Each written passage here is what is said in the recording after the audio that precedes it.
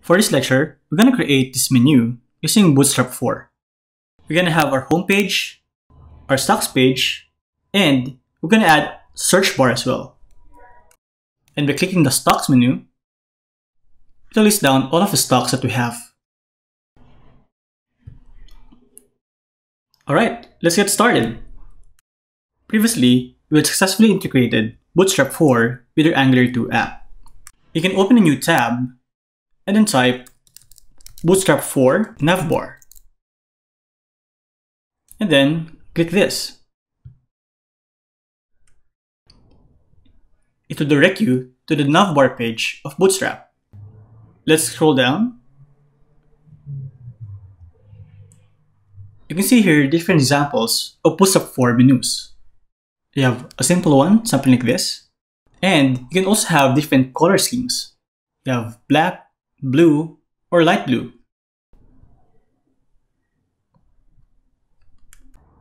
The keyword for navigation bar is navbar, as you can see over here. Let's scroll down a bit. You can also set a collapsible content menu, something like this.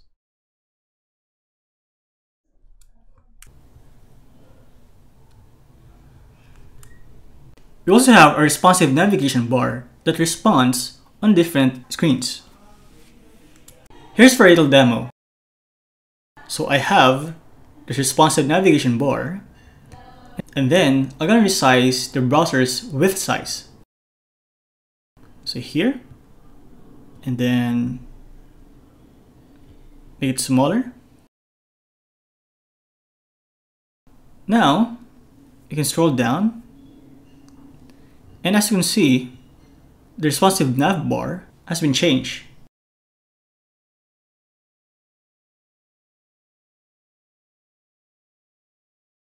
Alright, now that we have covered the basics of navigation bar, we can now proceed to add our menu in our Angular 2 app. First, so we go back up. If you may have noticed, the menus are not aligned. To fix this, just resize your screen. Just type Command, Shift, and minus. And one more. And now it's fixed. We will gonna add this blue menu in our Angular 2 app. First, so we go back up.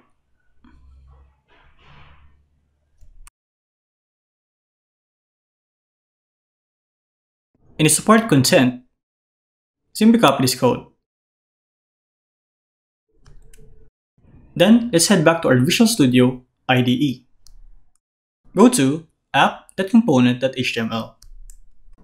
Previously, we added NGB alert and the date. Also, we also had directives for highlight. These items are not needed anymore, so we can safely delete this. So here, let me delete this. And then we can paste our navigation bar code. Here, you have to enclose this code in our div container class. So, just type div class and then container fluid. Then, let's add the end tag. Now, we're ready to customize our menu. Go to nav brand and then type Angular Finance. Second, we have to delete these two menu items, the pricing and about. Then, let's rename features to stocks. And then, copy-paste this RouterLink to here. Just overwrite href.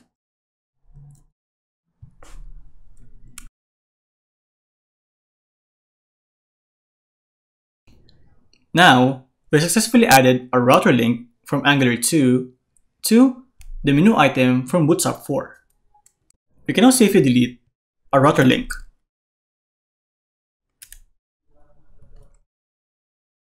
The Angular Finance, Home, stocks, and search are user-defined menu items, so feel free to change them. You can change to Angular app, or you can also change this to stocks with small letters, but totally it's up to you. Lastly, save the document. You're now ready to see our new menu. Go back to your browser, and you can now see the new look and feel of our Angular 2 application. Click Stocks, and you can see here the list of stocks that we have from our stocks component. Now that we have verified that our Bootstrap 4 menu is working, we can now customize it. Let's make our menu color blue. Just go back to the Bootstrap 4 website, and then just scroll down. We're going to use the navbar -dark color scheme. To use it, simply copy this, and then head back to your IDE. Here, simply paste it, and then save. And it's done. Simply head back to the browser,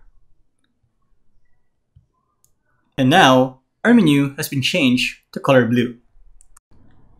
Let's click again the stocks. In our succeeding lessons, we'll further customize our menu and add the search functionality.